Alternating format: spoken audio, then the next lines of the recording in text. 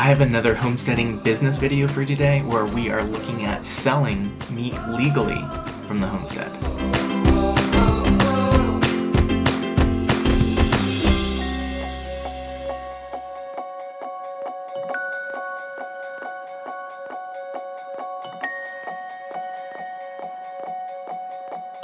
It is crazy windy outside with lots of snow going on right now, so we are filming indoors today. I hope you guys don't mind. A few weeks back, in response to viewer questions, I did a video on different structuring options for your homestead business, such as an LLC, an S-corp, sole proprietorship, and I have some additional questions along the homesteading business theme that we're going to address today. I got questions from two different viewers regarding how do you sell meat legally from your homestead. How are you able to dry age lambs on your homestead, etc., etc. So we're going to dive into that today. First question is from Tim. Tim writes, I have 4 Katahdins, one of which I harvested up this past fall. If I were to sell the half whole and do like you did and take the carcass to a butcher, then what USDA rule did you have to follow? May I do that part myself and then take the carcass to a butcher if it is pre-sold? And then we also have a question from Daniel. Daniel writes, how are you able to dry age the lambs for 2 weeks in your barn and still sell to customers? I'm trying to avoid the butcher at all costs, and our butcher will let the meat hang for 5 to 7 days. I know the FDA has a lot of pointless rules about this, but I don't want any issues with them. First off, the governing body, the agency that's in charge of all this stuff, is the USDA, the United States Department of Agriculture. Now is also a really good time to throw out our disclaimer.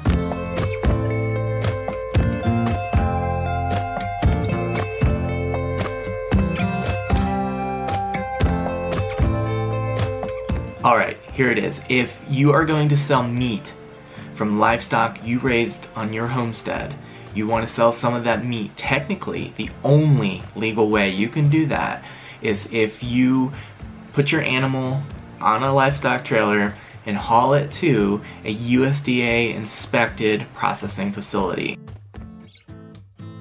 The livestock have to be harvested on site at the slaughter facility and then butchered there. Once the livestock go through the entirety of this process, that is the point at which you can sell their meat. It can be sold at a grocery, it can be sold at a farmer's market, it can be sold at a restaurant. This is what's also known as retail cuts. So you can take a pack of pork chops, lamb chops, roasts, you name it, package it up and sell it to any of these aforementioned markets. As a seller, there are some serious advantages to going through the USDA inspection process, because not only can you sell your meats as individual packages, you don't have to try and sell a whole animal at once. You're selling, again, pork chops, bacon, lamb chops, whatever it might be.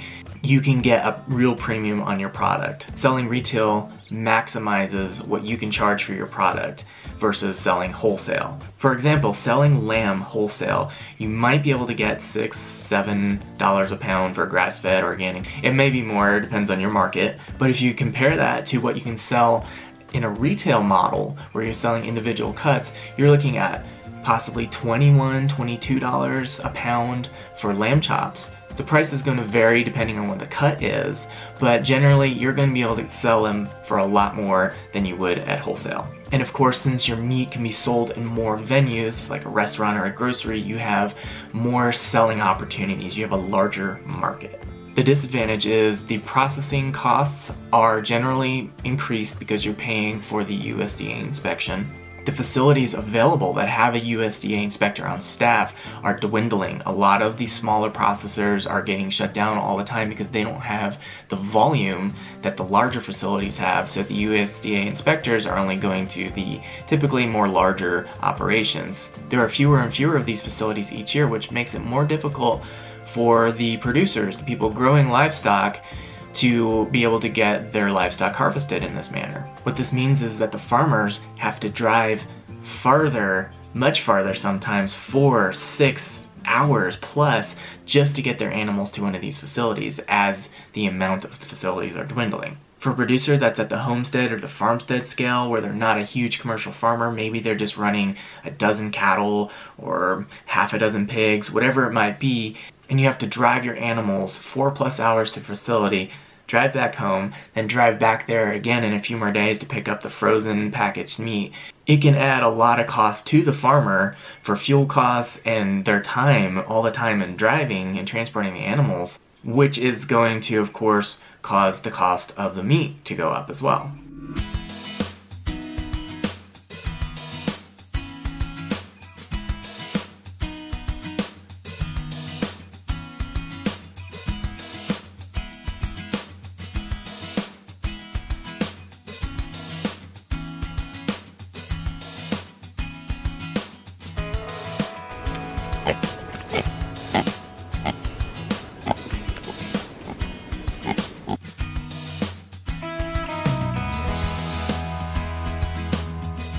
So again, if you want to sell meat off your homestead, you technically need to go through this USDA inspection process. But Dan, you didn't go through the USDA inspection process and you still sold meat to customers. Not really. I technically did not sell any meat to customers. I sold live animals under a custom exemption or custom butchery exemption. After selling the live animals, I made arrangements for butchery on behalf of the customer. According to the USDA, meat exempted from federal USDA inspection is custom meat or uninspected meat. Custom meat includes any part of a meat food animal, cattle, swine, sheep, or goat. Custom meat is not federally inspected at slaughter or during its processing. This meat is intended exclusively for use in the household of the owner only. So here's what you need to do as a participant in a custom meat transaction. As the seller, the sale is for the live animal only. Transfer of ownership of any portion of a custom slaughtered and or processed animal after slaughter is illegal. The sales transaction must be completed prior to slaughter. The buyers of custom meat fall under the same category as people raising meat for themselves, in that the custom meat is for the sole use of the owner in their household for their immediate family and non-paying guests. You may not sell, give away, or transfer ownership of uninspected meat in any way. There is a provision in the regulation that allows for multiple parties to buy one animal. So in general, cattle can be subdivided up to 4 times into quarters. Sheep and pigs can be sold in halves. The meat coming from the butcher also has to be labeled as not for sale, so it cannot be resold anywhere. The only people who can eat it are the people who bought it from the farmer before the animal's harvest. So it cannot be sold at a farmer's market, it cannot be sold in a grocery or a restaurant. Of course, those are some disadvantages here to the farmer, that they're having to sell wholesale to customers who want to buy bulk animals. They're not able to sell individual retail cuts, and their market is much smaller since they're not able to sell to restaurants or groceries. The big advantage comes from not having to use a USDA inspected facility. The personal advantage to me is also that I don't have to put my animals through a really rough experience the 12 hours leading up to their harvest. Hauling them off to a strange facility that is obviously going to be indoors in an environment with concrete and stainless steel everywhere. These animals have spent their entire life out on grass, and then they go to this very strange setting where they're housed with all these other animals, and it's just not a pleasant experience for them. It's scary for them. It causes a lot of stress for them, which also degrades the quality of the meat. Because it is best for the animal to be harvested on farm, that's the practice I have chosen to adopt. I want to give the animal the least stressful experience that I can give them.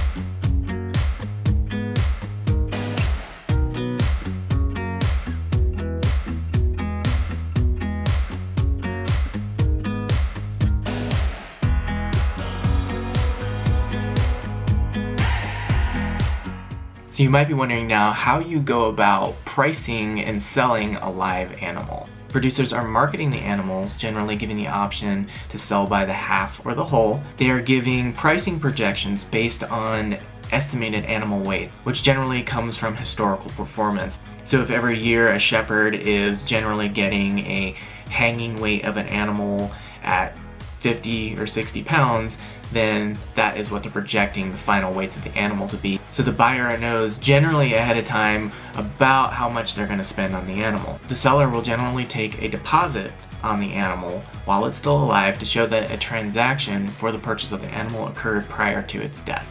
The final cost of the animal is determined generally by the hanging weight after harvest. The hanging weight is the weight of the animal, generally skinned, decapitated, and eviscerated. So it's essentially the hollowed out torso and the legs, which is the skeletal muscle of the animal. This is how Joel Salatin does wholesale meat sales, and many other producers are out there doing it in this model. It satisfies the spirit of the regulation, but there's some question as to whether it really follows the letter of the regulation. Many have found that this way of doing things does satisfy the regulators and there are not any compliance issues. However, there are some other producers out there who are being a little bit more cautious and doing it a little bit differently.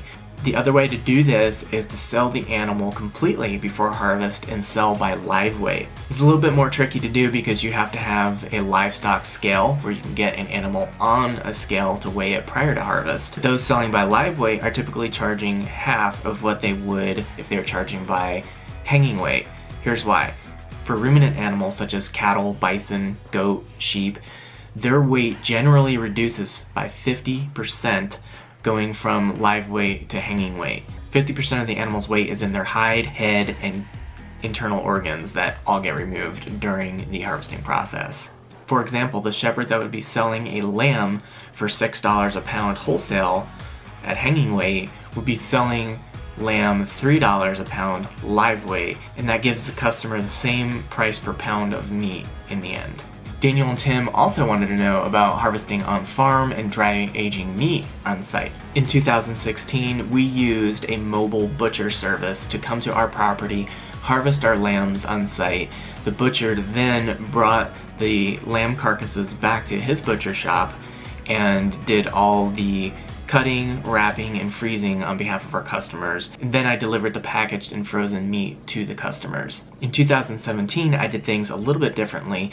I did the harvesting myself on site here, so I didn't outsource the harvesting to a mobile butcher. After harvest and evisceration, I brought the animal carcasses to a butcher shop where they did, again, the cutting, wrapping, and freezing. Once again, after the meat was frozen, I retrieved the meat from the butcher and delivered it to customers. The dry aging of the lamb carcasses I did here on site that Daniel saw in my barn, those were lambs for our personal consumption. I did not sell those lambs to anyone else. If you want to comply with regulations and be able to dry age meat and do the butchery, any value add products such as bacon, sausage making, anything like that you want to do for your customers, the way to do that is to get your own custom exemption butchery license. The custom exemption program is a federal program ran by the USDA, so it is uniform throughout the states. However, your state, county, local governments may have some additional regulations with which you must comply.